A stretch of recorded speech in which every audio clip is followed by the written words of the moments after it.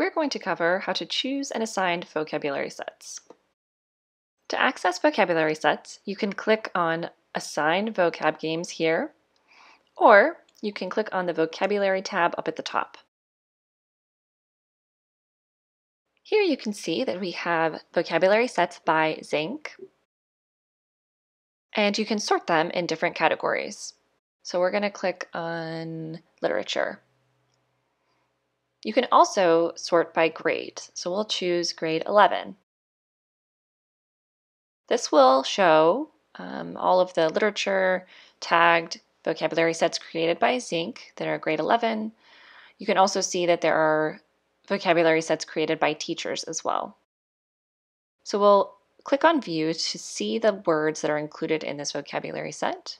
You can actually click on the individual words and see what their definitions are. So what happens when I assign a set?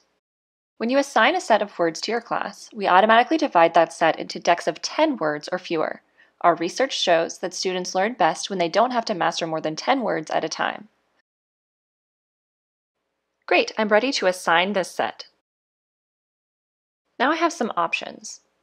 If I want to assign to the class or to individual students, you choose which one and then start typing in either the name of the class or the name of the individual student.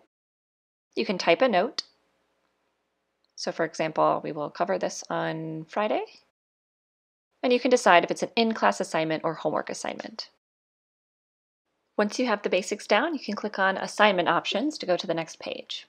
Here you can make it required for the students to restart their deck after an incorrect answer, and enabling or disabling the timer.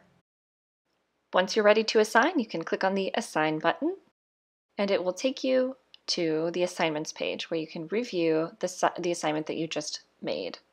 So here you can see that we assigned a vocab game, and there's the name of the vocabulary set. You can see who you assigned it to, and once the updating is complete, you can see the date assigned, notes, and some other details.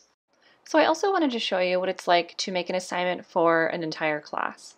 So we'll click on Assign, choose the class name, type in a note if we want, decide if it's an in-class or homework assignment, and then you can see that you can set up different settings for different students by checking the boxes. So for the timer, if you want some students to be timed and other students to not, you can make that option here, click Assign, and you're good to go.